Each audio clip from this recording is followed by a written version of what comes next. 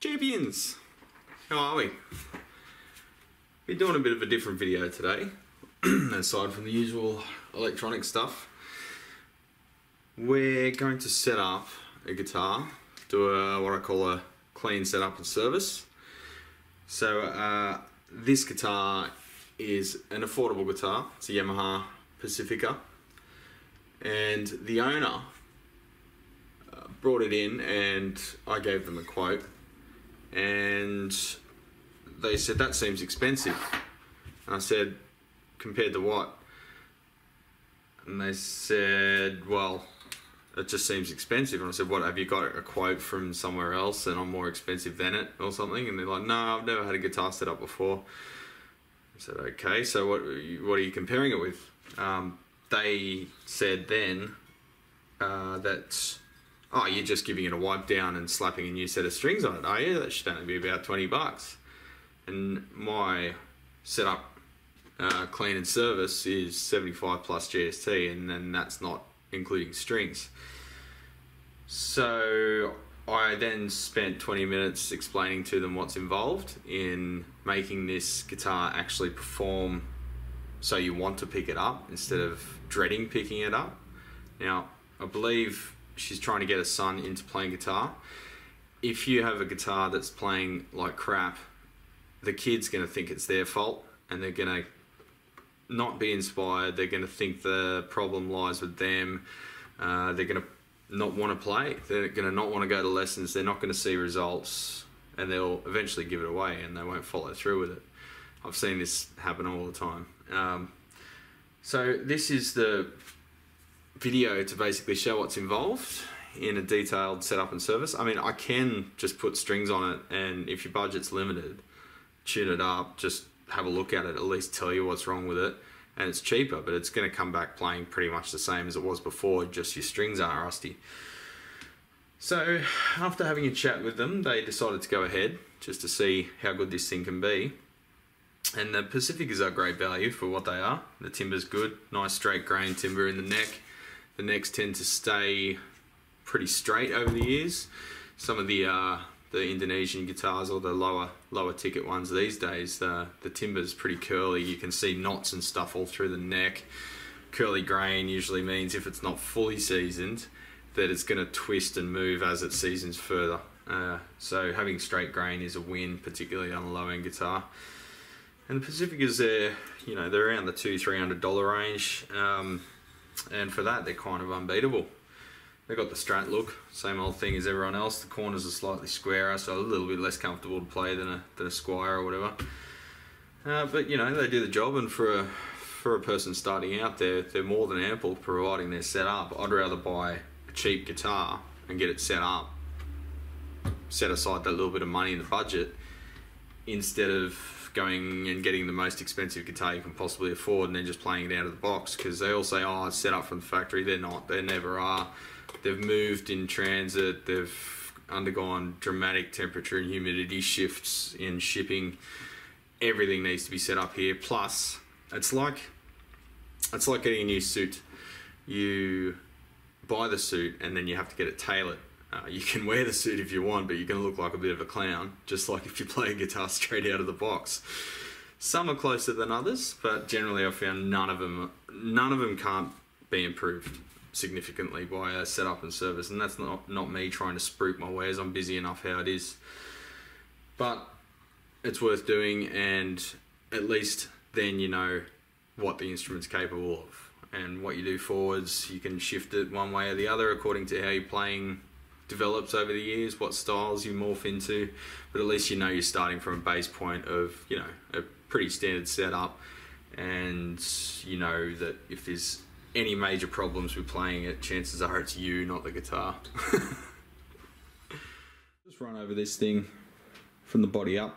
This is totally par for the course on how instruments come in. They're usually missing one or two knobs or a switch tip, or got a few reamed out screws from people trying to fix their own stuff. The bridge is usually pretty dusty and slightly corroded. As you can see there, it's not too bad. I've seen much worse than that. Pickguard's usually pretty dusty. The strings are rusty. The fretboard is usually dirty, and the frets have got a bit of just a bit of a patina, like a bit of a haze on them, or significant corrosion. And almost always, if there are nuts fixing those posts, they're almost always loose. Another thing on some models, not this one in particular, but on some models, the little nylon washers under the buttons there crush and fall out and need replacing. That's fine, I've got them in stock. So the fretboard timber is usually pretty dry, never seen oil or cleaning in its life. No maintenance at all to the timber. So yeah, that's totally how it comes in. It's got one broken string, and they're pretty rusty.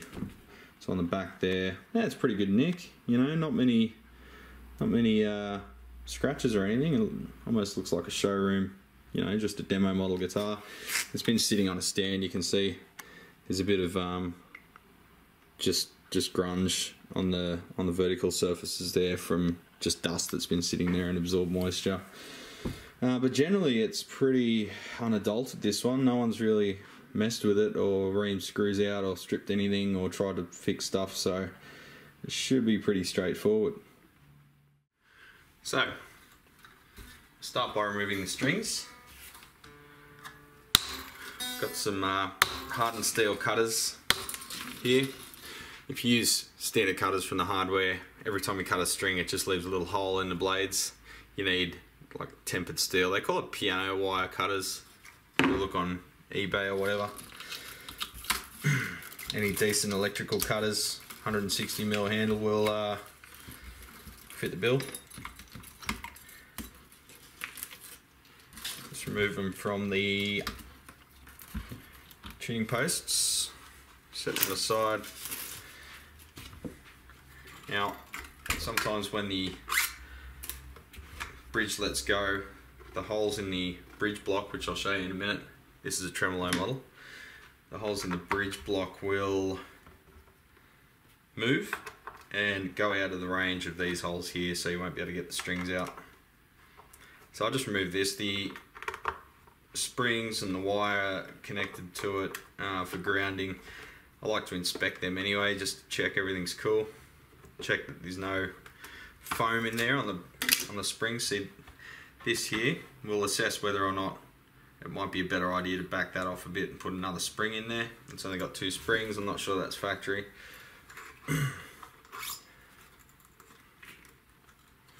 I didn't check the gauge of these strings, but after discussing the purpose and the scale length with the customer, we've decided to go with Elixir 9-42s in standard tuning. Now, I sell Elixir, they're about double the cost of an uncoated string like an Ernie Ball retail. I'm not trying to upsell them, but I explained to the customer that if this guitar's not getting played every day, you might want to consider a coated string, because your skin acids will build up on those strings and slowly attack them and rust them, as well as the ambient humidity.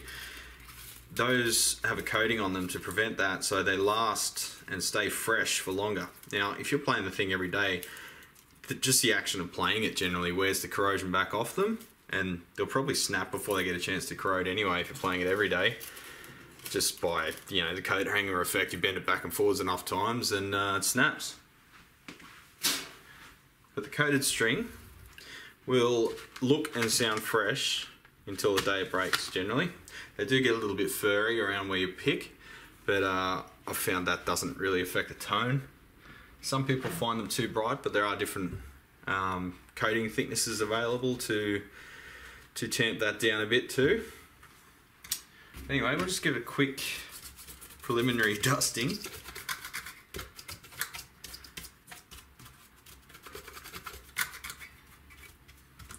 A little bit of a scratch there. And just with a damp rag, you can use a little bit if it's really grungy, like smokers who have all the congealed tobacco on their fingers ends up crusting up the fretboard, or just people that don't wash their hands before you play. You should wash your hands before you play. You might have a fair bit of dirt to remove on the fretboard, but generally just slightly damp rag is enough. Bear in mind that the timber on this one's probably pretty dehydrated from never being treated, so a tiny bit of moisture on the face probably isn't the worst thing for it.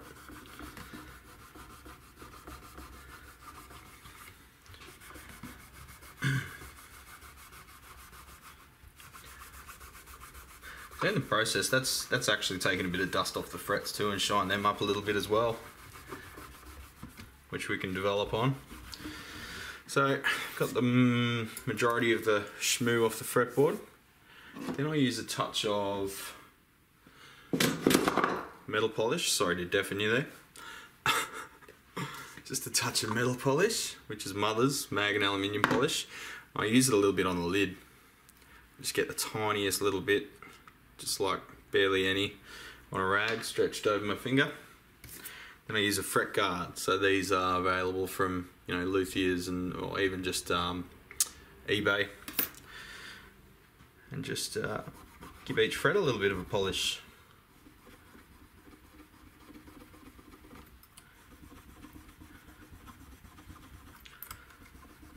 That combined with the coated strings makes it look really fresh when you give it back to them.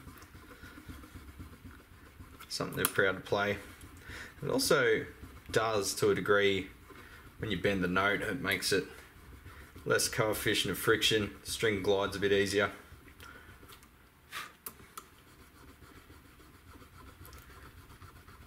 We're starting to lose the effectiveness. You can see the metal is actually coming off. That's the black. That's literally microscopic particles of the fret wire, essentially. It is slightly abrasive. That's what all polishes are. Now these fret guards, obviously, when you get higher up the fretboard, particularly on models with 24 frets or more, you need to go down to the next size because it starts to not fit between the frets. If you don't have one of them, you can just mask the fretboard, or just be really gentle and mask each fret at once or something like that. There's a few ways around it if you don't want to spend the money, or if you just don't want to have extra bits and pieces lying around that you're probably only going to use once a year, if that. Generally, once a guitar's set up, unless you change the string gauge, the tuning, or set it up for slide or something, you generally can sort of set and forget it for at least the season you're in. If you set it up in the middle of winter, you're going to need to probably set it up again in the middle of summer, or I like to set them up in the changing seasons just to get ready for the next one, and sort of maintain an average around spring and autumn. But we're pretty stable temperature wise around here, Western Sydney. It does get very hot, but it doesn't get that cold.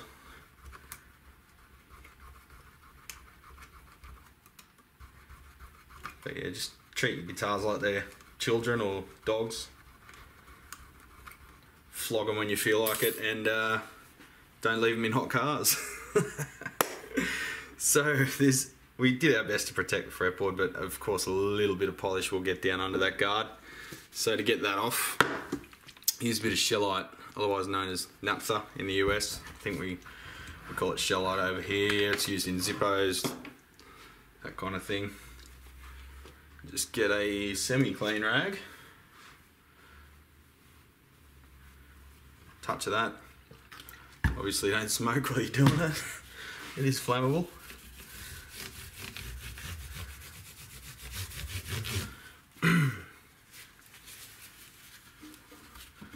Just get your thumbnail down between the fret and the fretboard, and just get any residual polish out. Now naphtha is pretty benign. It won't attack finishes, even nitrocellulose. I mean, with poly, it won't have a chance of attacking it. Which all the Asian guitars generally are polyurethane, or older ones polyester finish.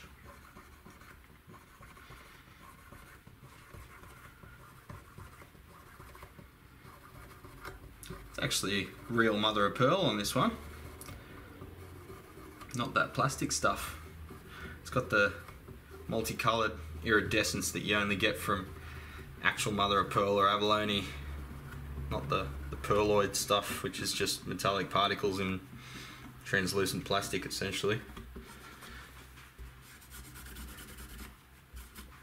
Give the tuning buttons a bit of a clean as well over there. They're coming up alright. Now, a bit of fretboard oil. So this stuff here, I've decanted it into a little bottle, but this is one of the decent ones. That's available in Australia from Bunnings. Slightly thicker than your average fretboard oil. The ones that you get from, you know, Dunlop and stuff, I've found they're a bit thin and smell a bit solventy. If it's got like thinners and stuff in it, you're probably going to take moisture out of the wood more than lock it in, and it evaporates, whereas this stuff tends not to. It sort of soaks in and then just stays there, but it doesn't gather dust and doesn't go sticky over time. I've used it for years.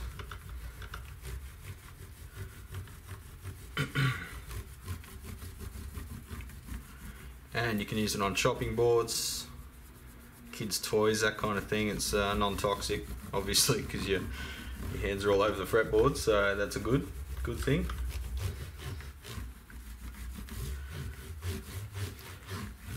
Generally, I'll let that sit. If the guitar's never seen an oil before, I'll let that sit for a good 20 minutes and come back and wipe off the excess. Alright, so we've wiped off the excess oil. Just give you a look at the frets. See, look at that. Look how shiny they are. Looks very much nicer, doesn't it? Something you want to pick up and play when you walk past it, not dread picking up. So I've got the damp rag again, and we'll just give the plastics a little bit of a once over.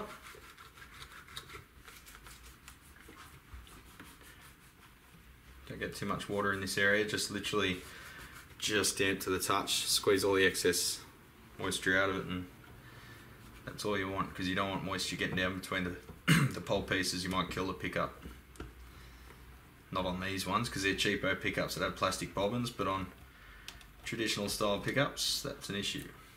A little bit of plastic on the pick guard left over there, that's pretty well customary.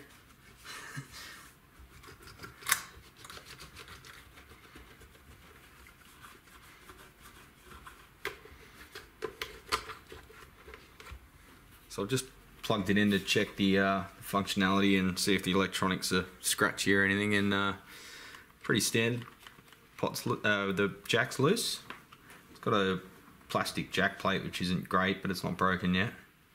But we might whack that cover off and just see if they've done what all the manufacturers seem to do and not use the lock washer or star washer. Piss off, fly.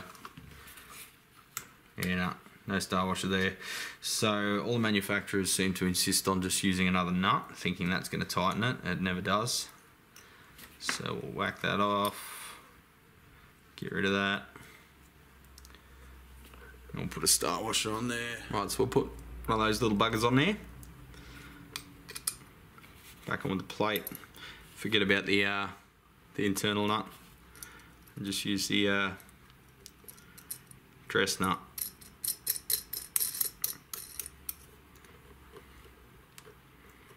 Pokes out a little bit too much. We might put that nut back on and put the lock washer over that.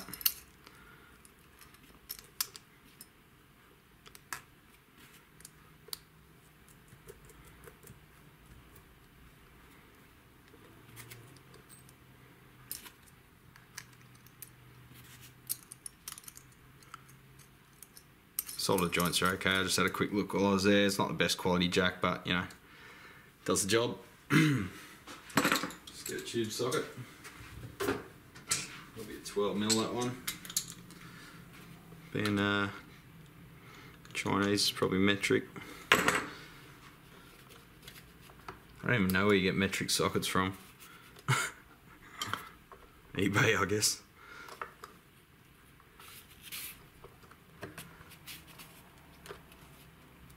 I use Switchcraft 11s, which are 3/8, whatever that is, 9.56 or something millimeters. So there we go, a lot more sturdy. Right, so I'm just giving the electronics a quick test. I should have done this before I took the strings off. That would be the smart thing to do, but who said I'm smart? So here we can hear the noise coming from the amplifier, which has got the gain turned up pretty high. No real scratchiness there. Tone control's working. Switch is working. Just grab a non-magnetized, that's important. Otherwise you might stuff a pickup. These are ceramic anyway, but the Alnico pickups you might demagnetize them. And you can give it a little tap test with a very fine screwdriver, just gently. Yep, so both of them are working. Next position. Yep. It's picking up just the ambience because the gain's set so high, but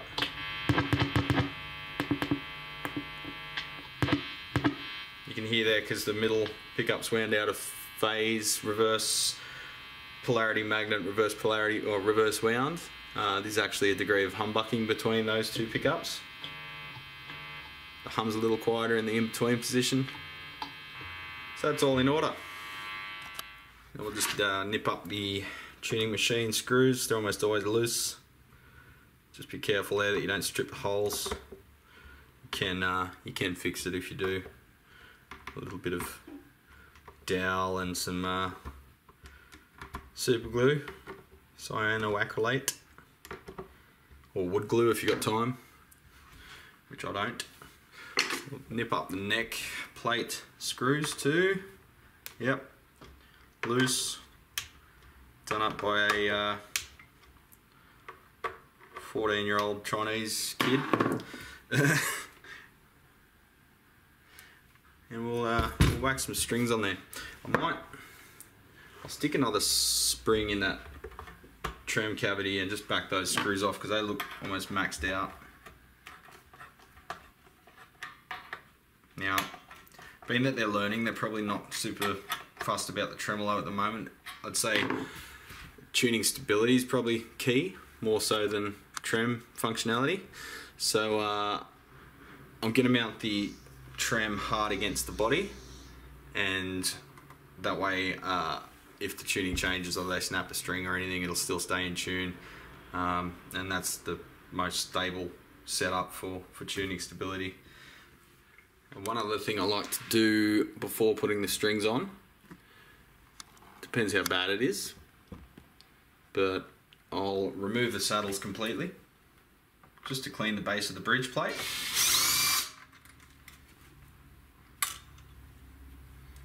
Don't normally use a drill for this, but just like everything, be careful.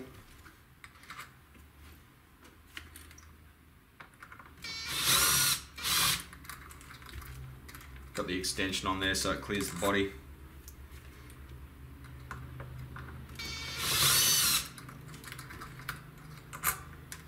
Keep them in order on the bench. In this case it's not critical because they're all identical, but some have different size slots. And locate the string. So each slot is suited to that diameter string. So grab your good old trusty wet rag again. Damp, I should say. Just get the excess crap on and crap off and bring up the shine of the bridge plate. Now I've got a, where is it? Here it is. Little hog bristle brush, which instead of fully dismantling the thing, you can get into little crevices and just, it's soft enough to not scratch plastics, but it'll get in there and just get the crap out from next to the screw heads and stuff and really get in the corners. It's handy for little spots like there that the rag just won't go in.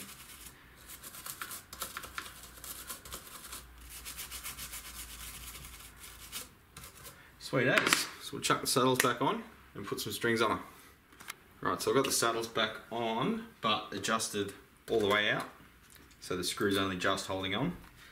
Then I like to get some just general light machine oil with a micro tip on it, just put a tiny dab of oil right where the intonation screw enters, just to prevent it from oxidizing from skin acids and stuff. And then just a little bit on each saddle screw too. These are notorious for seizing as they rust, again from skin acids and stuff, and then you got to throw the saddles out and replace them, which is just another cost you can avoid by a simple little bit of oil there. Like I'm talking a speck of sand size dab of oil, and it works its way in there when you wind those saddles back up. So now I'll set the rough intonation. So for a typical setup on a Strat, I start with the 1E string, about 1 mil back clearance between the bridge mount screw and the saddle, and you go about 1/2 mil to 1 mil step further on the next one, and again on the next one. I've gotten pretty good at getting this in the ballpark, and only requires say a half or maybe a full turn to get it bang on intoned with the tuner. So then say 1/2 to 1 mil step, 1/2 to 1 mil step, and then this one I set about the same as the B string, and then start all over again. So another say almost 1 mil to the next one there. This is assuming standard gauge strings and standard tuning, however. And then generally it's got that sort of shape to it.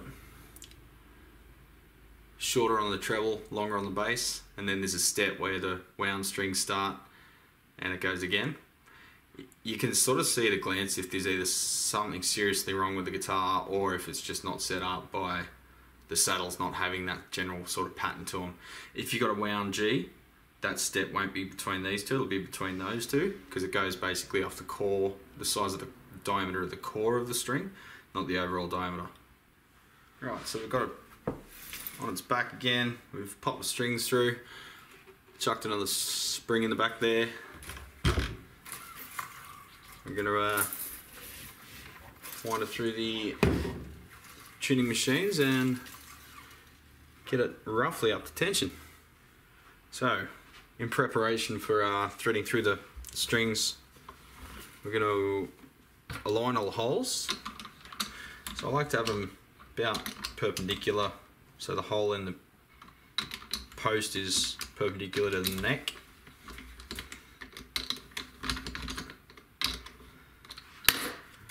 And one by one, shove them in.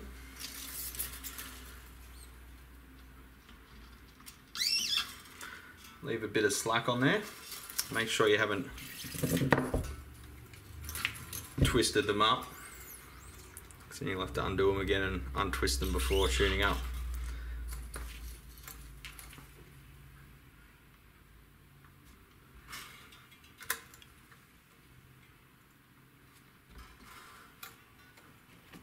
Everyone has their own little methods of doing this. This is one I've found that works for me the best.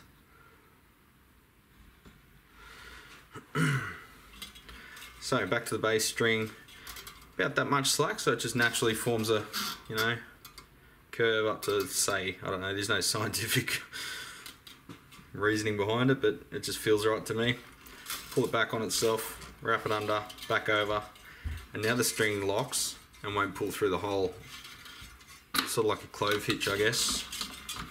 Not quite, but the string has tension on itself, so it won't undo itself. Chop off the excess. Be careful not to chop the string while you're at it. Done that a few times.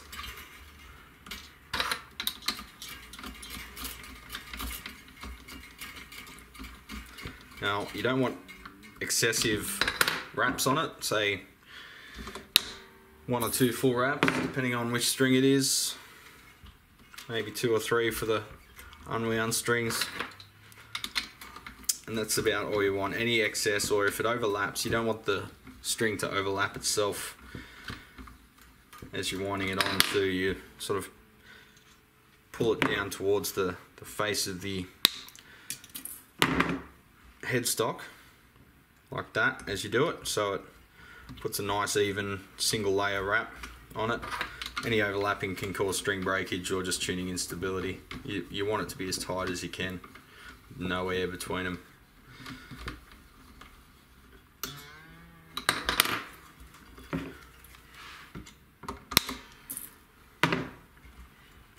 I hate it when people leave the excess strings floating around on the end of the headstock. It was real popular, and I think it was like a Britpop thing.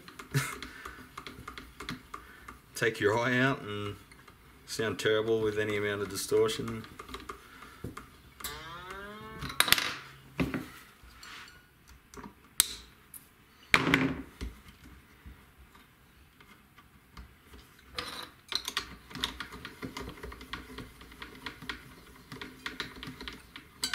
A little bit excessive length on that, on the 9th hour string, but no biggie. That's what happens when you're doing a video, you get distracted. Just check the saddles are all seated properly. Now, the next thing we want to do is a sort of process. If you start setting up one thing and then you go back to another, it changes that thing. So we try to set it up in an order that has the least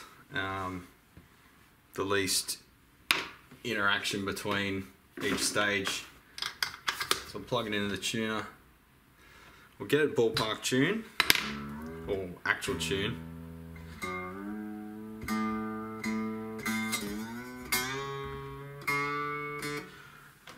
I'll show you on that one so you can see it.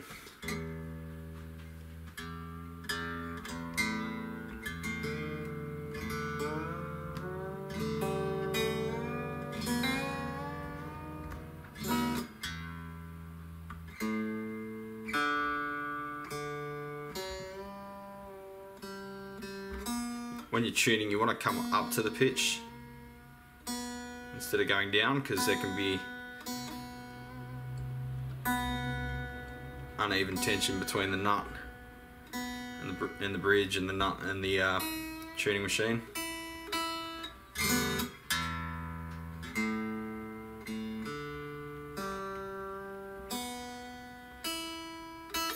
Let's check our bridge is still hard against the body. Yep, it is. Right, so the first thing we want to do is adjust the truss rod for optimum neck relief. Now it's a good idea to have a straight edge for this if you're doing it full time, but I'll just do it as if you're doing it at home.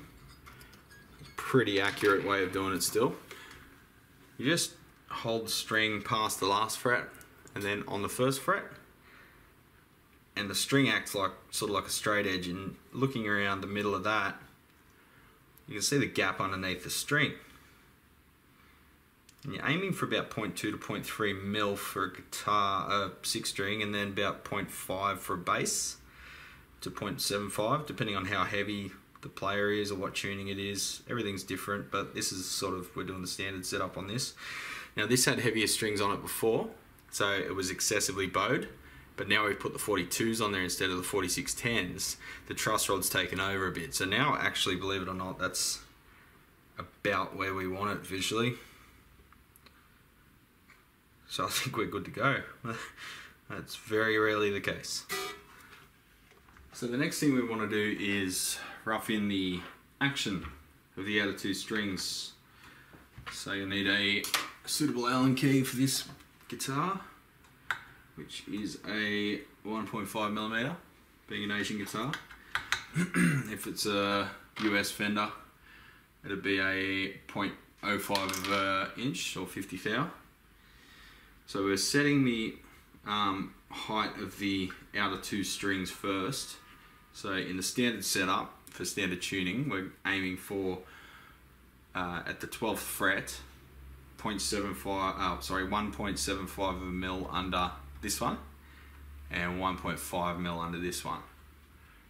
You can go a little bit here or there after that, but that's the standard setup. If you want it to play even quicker, like faster action, you can go down a little bit further, or if you're playing heavy or down tune, you can go up a little bit. But that's generally the starting point, particularly for guitars that don't have optimum frets, like more affordable guitars. So for that, we use which I think I mentioned in another video, a string action ruler. That's one there. It's just a generic one. A lot of companies have their own version. So this should be done in an upright position. I'm just showing you this to demonstrate with the video. So we hold the string action guide there. Just get your head down level with it. So adjust the saddle, keep it level, and get 1.75 mil. And go to the treble side. Go for your 1.5.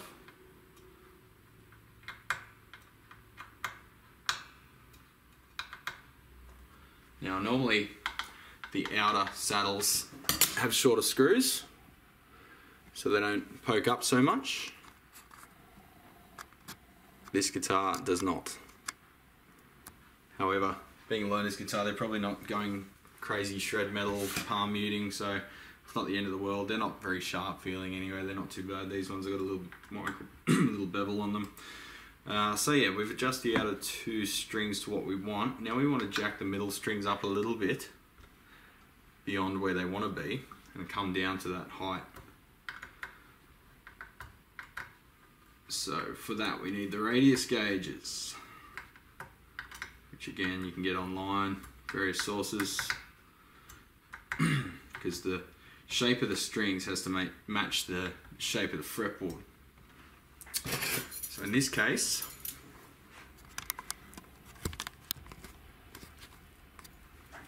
we measure the fretboard first, which again we probably should have done before we put the strings on. Do what I say, not what I do. I'm guessing this is 12 inch, just by looking at it. Maybe even flatter, it might be a 14. So just carefully part the strings there, fit the gauge under there. Yeah, winner winner, 14 inch. So that's the actual radius. If you were to extend the curve of those frets into a circle, the circle would be 28 inches across, or 14 inch radius. So then we grab that same gauge, carefully slip it under there and don't scratch the plastic in the process. Now because we've lifted the center strings, I'll just zoom in there. So we hold the radius gauge on the outer two strings, so it's touching them but not excessively pulling up either, because that'll give us false readings. We hold it as close as we can to the saddles, gently pull it upwards, and because the middle strings we lifted to clear the gauge so it wasn't rocking on them, now we slowly bring them down until they just touch. Try to keep the saddles level in the process, but you can go through and fine tune that afterwards. It's kind of hard to visually do it all at once. Look from the end where you're holding the gauge and adjusting everything. Just get it in the ballpark and then fine tune it afterward.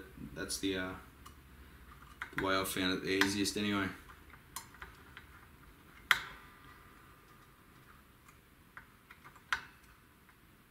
I'll do some better setup videos in the future. I'm just warming up to it at the moment. Learning to do educational videos is just like anything else, is a learning curve. But this is mainly just to show you why setups cost what they cost, because they are time consuming. You can do them quick and dirty, or you can do them properly. Some people are quicker than me, no doubt. So we've got them in the rough shape of the fretboard. We just want to tune it back up again. Everything's gone out because we've played with the string tension and string height.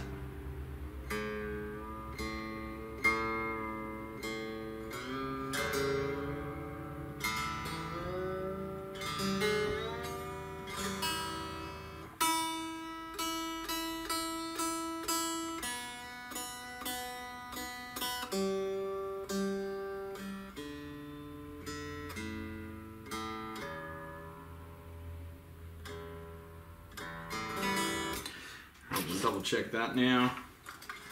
The strings lose their straight shape when they aren't under the normal tension. So yeah, a few need to be dropped again, primarily the thick unwound one. Right, now what we'll do is just check that all the saddles are more or less level. Now if they're not, say that one needs a quarter turn to go down, we'll halve that, so go, say a eighth of a turn, then go an eighth of a turn up on the other one. And the string ends up at about the same height, but the saddle's now level. Now don't get too caught up between looking at the bottom edge of the saddles, because they're pressed metal, the cheapest way possible. They're not consistent, so each saddle's a little bit different to the previous one by just how it sat in the jig when it got pressed. We'll just double check everything's still good there, and yeah, no, that's good. So now we should be pretty well matching the shape of the fretboard for the shape of the strings. Now this next aspect of a setup is the part where most people get confused if they haven't done it before. It's the intonation. So we've set the action, the truss rod, now we're setting the intonation. That is essentially how long the string is. Now we want the 12th fret to be in the middle of the string, not necessarily physically but pitch wise. So when you have a string above a fret, naturally when you fret it down you introduce some tension into the string and it goes up in pitch. So intonation is to compensate for that basically, and as the string is thicker that effect is higher, so the saddle needs to be brought back further, so essentially it lowers the pitch of the 12th fret in relation to the open string, but that compensates for the introduced tension, so you end up with exactly an octave, which is what we want. So we'll start now. We've got our rough shape of them, which we totally guessed. So we'll just tune the string open. Again, this should be done upright in playing position, but I'm just doing it horizontally for the purposes of the video and the viewing public, which is you. So we'll do a harmonic at the 12th. Just hold your finger gently on the 12th. You can see they were more or less in tune. And the wheel stops spinning, that means we're in tune. Then we'll fret it. And we're about right. Again, it only works when you're doing a video. That one's a little bit off, but pretty damn close. Just tune that up a little so it stops moving. Do the harmonic. Fretter. She's good. You watch, you're all going to be perfect, so I can't demonstrate it. I'll have to throw one string way off just to show you. Right, that one's a little bit sharp when we're fretting it. See them moving there, but not when I do the harmonic. So I'm doing harmonic there, fretting there on the B string. Bring that up in pitch a bit. Harmonic, fretted. It's a bit flat.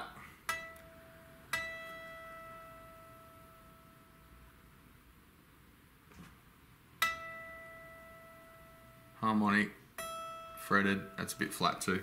So let's throw it way out just to demonstrate. We'll do it on the high E.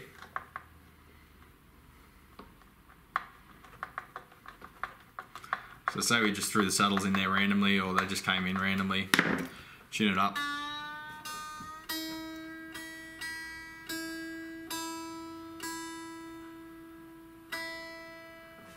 Harmonic, fretted. See how much flatter it is?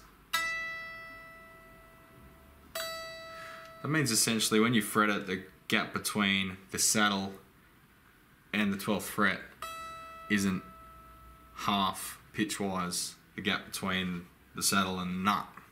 So what we have to do to compensate for that is bring the saddle back out to shorten the length of the string between the 12th and the saddle in comparison to the length between the nut and the saddle. Now naturally that'll go out of tune. So we'll bring it back up. Harmonic, fret it. Still a little bit flat, we'll go a little bit further. Tune her up again.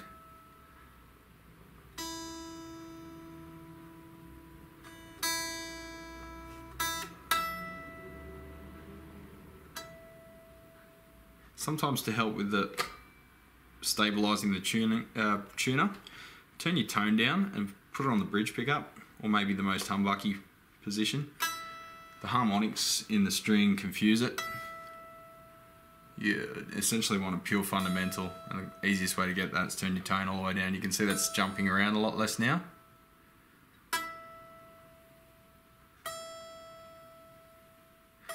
You might want to go just a little bit further.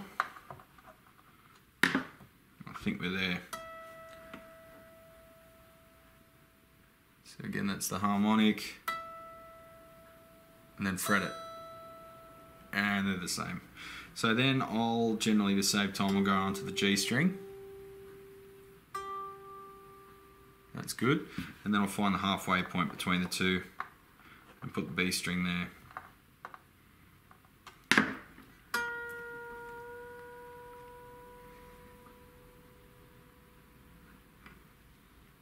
Kind of hard to see on video what the tuner's doing, but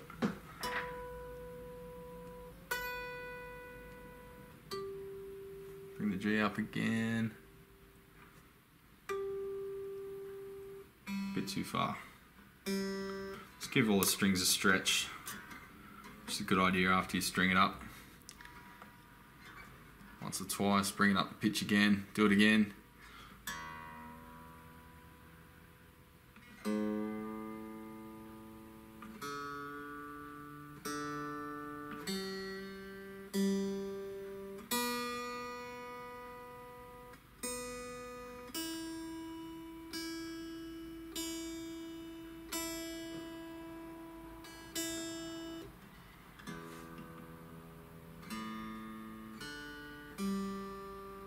Alright, so back to G string, double check that.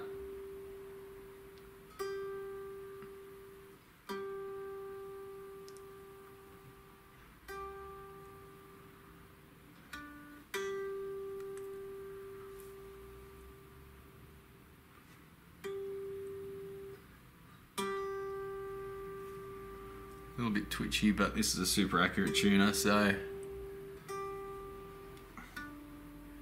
onto the D.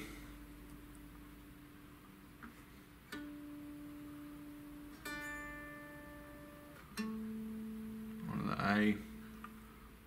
The wound strings are pretty well bang on, just straight off the bat.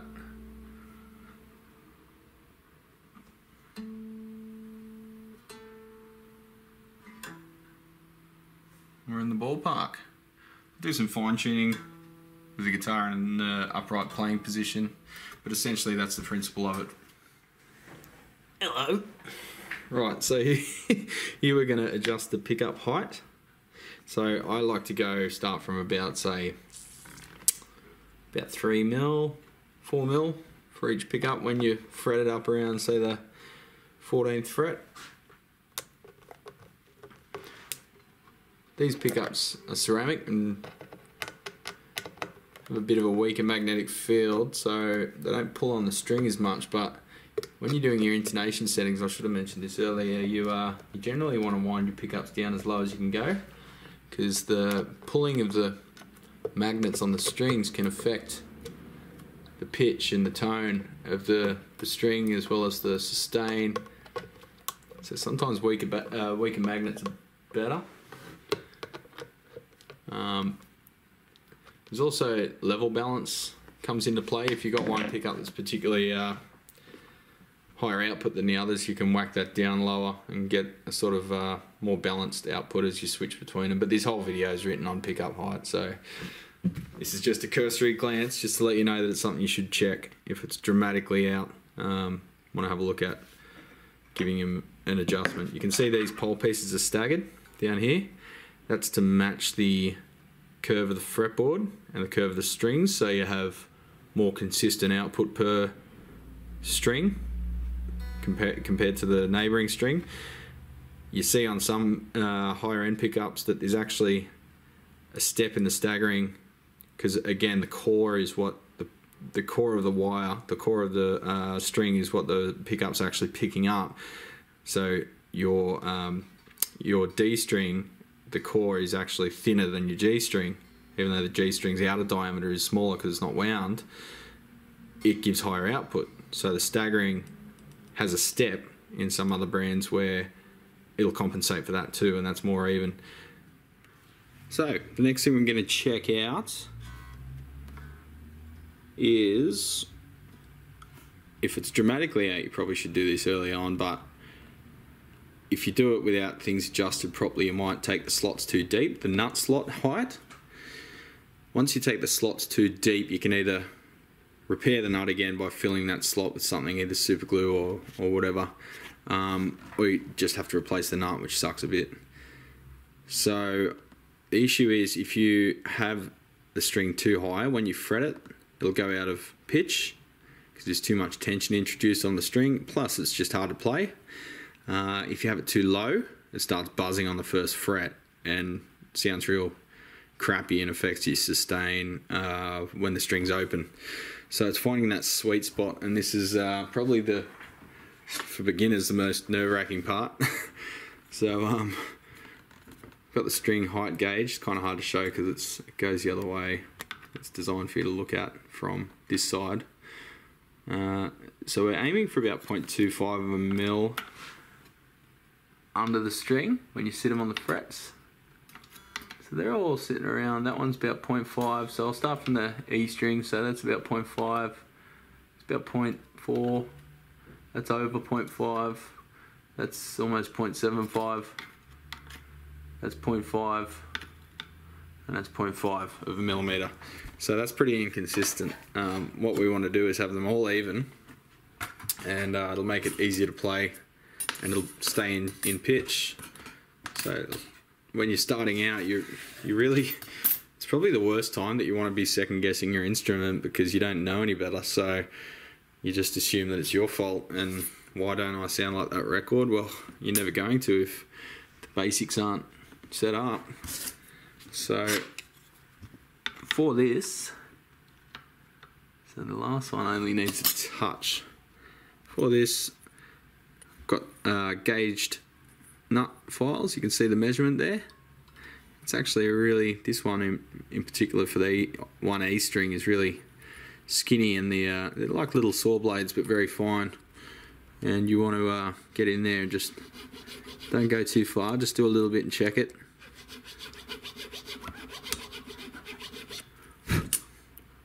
Sit it in there, just check that it comes out easily too.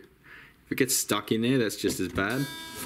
You want it to gently come back out without sticking, because that can introduce tuning stability issues as well.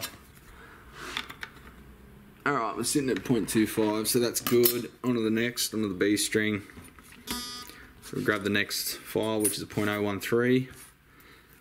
That's it there, it says it on the handle. Then I drop it on the floor. This is just a plastic nut. The cheapo guitars will either have just plastic like a nylon, like this one is. The real cheap ones will be PVC, which the string usually embeds itself into, and you have to replace it. Then as you work your way up the cost, they start putting glass fibre in the plastic, and that wears your files out very quick, but it is very tough. And then you move up to bone or graphite with glass fibre as well, I believe.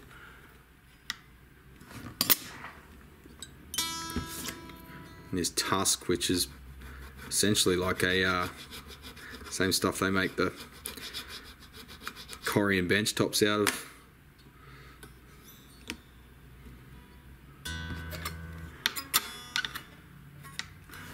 .25, that's good. Onto the 17. It's a 16 gauge string, but 17 is close enough. Be careful not to scratch the face of the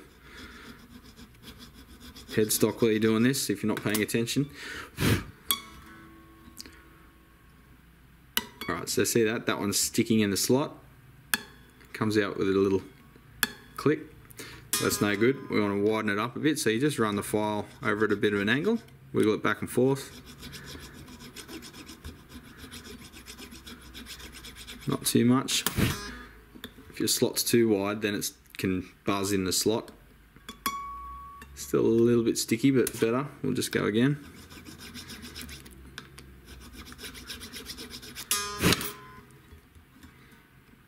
Alright, that's better. It's coming out easily when I pull it out. What height are we at? 0.25. Good stuff. On to the 24. That way, not 42. Meaning of life.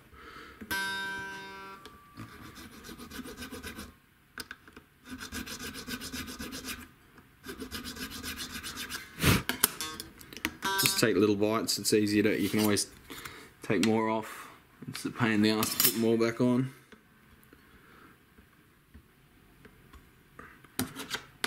Actually, sorry, we should be using the 32 for that. I was still in acoustic mode. Just did an acoustic 5 seconds ago.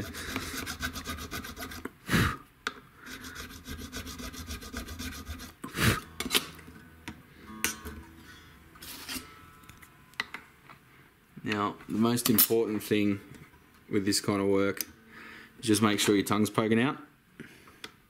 Otherwise you'll screw it up royally.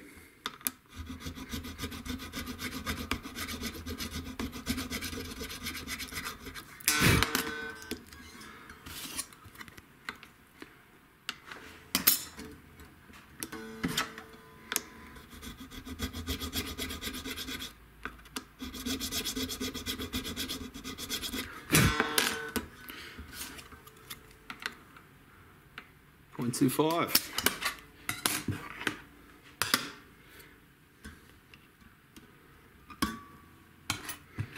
And the 36.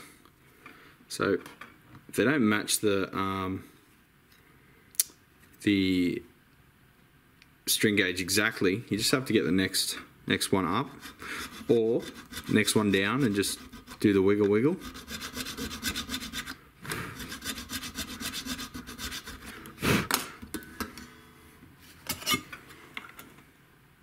.25.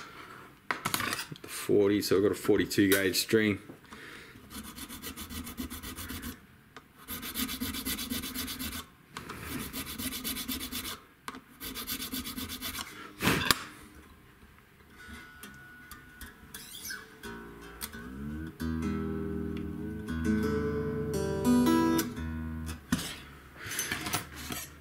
Let's check the height of that. 0.25, bang on. So, we're pretty well there. Right, so I've checked everything in the upright playing position and everything's been given a little bit of a tweak to suit that. Nothing's really moved, the neck's really nice and low, no massively high frets, no weird buzzes.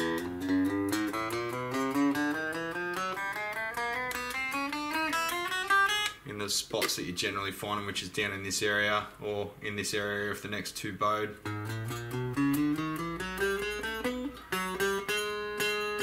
A hair of one there, but you got to remember that it's not a $5,000 fretboard.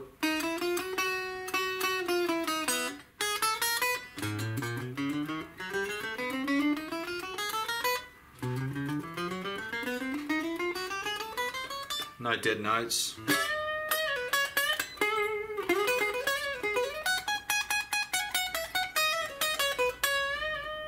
You can bend without the strings choking out.